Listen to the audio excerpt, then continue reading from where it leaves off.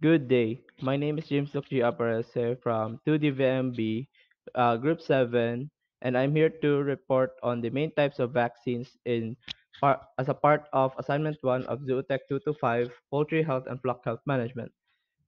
Vaccines come in different shapes and sizes, and they have differing factors such as how they are made and how they work. And in this presentation, we will be briefly discussing 11 main types of vaccines. The first type of vaccine is the living heterologous vaccine. Effective vaccines such as the COVID vaccines usually need multiple booster shots in order to achieve immunization. And homologous vaccines, in contrast to heterologous vaccines, are use the same type of vaccine as booster shots, whereas heterologous vaccines use different vaccine types as booster shots. The next type of vaccine is the living vaccine, and these vaccines contain a still living pathogen, but it is significantly weakened in its states to cause diseases. In chickens, the pathogens and virus in living vaccines must infect the bird and allow it to multiply in its body to produce immunity, preferably with minimal reaction. The multiplication of the virus is necessary as only relatively small amounts of the virus is administered to the birds. The third type of vaccine is the living attenuated vaccine, or organisms, and it is similar to the living vaccines in which it contains a still living pathogen such as or viral agents, but these wild pathogens or viral agents are weakened, and this is usually done by attenuation in a laboratory, which is done through repeated culturing. The next type of vaccine is the killed organisms vaccine or inactivated vaccines, and it consists of a virus or pathogen that have been grown in culture but killed to remove their disease-causing capabilities. Killed vaccines are administered by individual injection and is accompanied by an adjuvant of aluminum hydroxide or an oil. An adjuvant is a substance that enhances the immune response by increasing the stability of the vaccine in the body, stimulating the body for a longer period of time.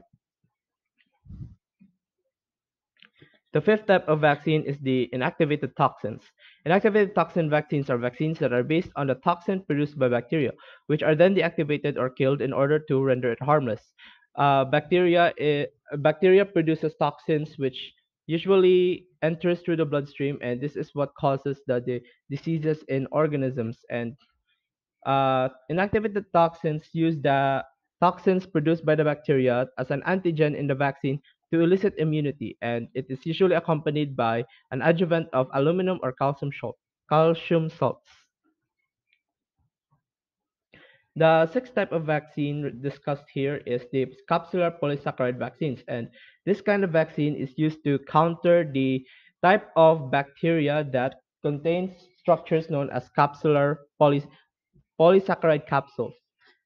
These structures, the polysaccharide capsules, constitute the outermost layer of the cells, causing them to be involved in mediating the bacteria in its environment. And it is for this reason that they are believed to have important virulence factors for bacterial pathogens. Uh, this type of vaccine is usually created by removing or purifying the polysaccharide, which capsulates the bacteria. Once injected, the vaccine stimulates the immune system in order to create antibodies for this type of bacteria. The seventh type of vaccine is known as the subunit vaccine. Subunit vaccines are similar to inactivated vaccines, meaning they do not contain live pathogens.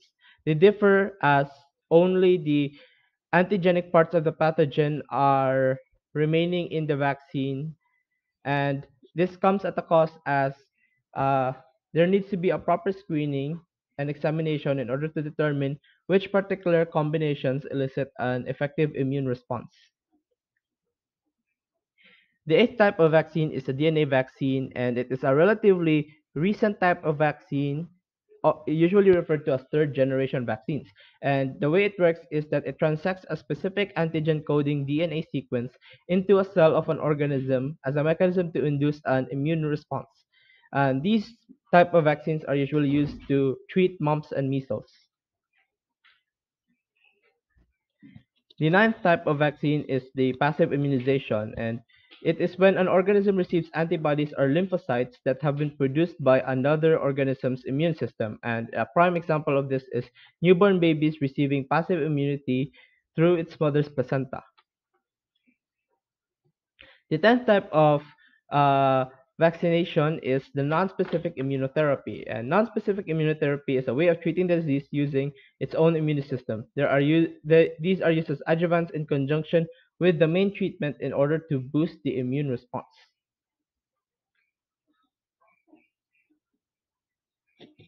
And the last type of vaccine discussed here is the edible vaccines, and it is a relatively new type of vaccine that developed is developed in mind of the poor and developing countries.